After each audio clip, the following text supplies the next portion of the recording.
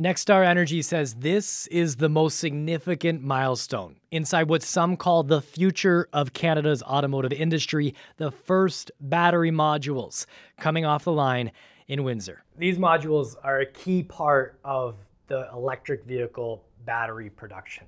So let's use this wireless mic receiver pack as an example. Inside of it is a module, this right here. Inside of that module are two battery cells right here.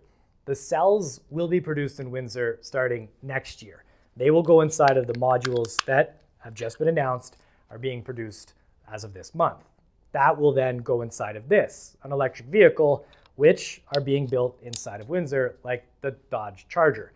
Once that's all completed and assembled, you have your electric vehicle battery powered with the cells and module all inside of it. That's how this works in theory. Practically, this plant will continue producing modules while shipping in cells from LG Energy Solutions' operation in Poland until they're produced locally. The finished batteries will be used by Stellantis, but the company has not given specific details of how. Industry experts say it's a moment to celebrate. And you don't pack cells into a module unless very close by you're going to make electric vehicles that are going to take these modules. So it also says to me how committed they are to Windsor Assembly and also to Brampton Assembly. We've seen the world in EVs over the last 3 to 6 months pause decisions, but this one is full steam ahead. It's an important signal, not just to the region, but to the province and the country, that we're in this business and it's going to do well by us. And we've got the world's best at doing it down in Windsor.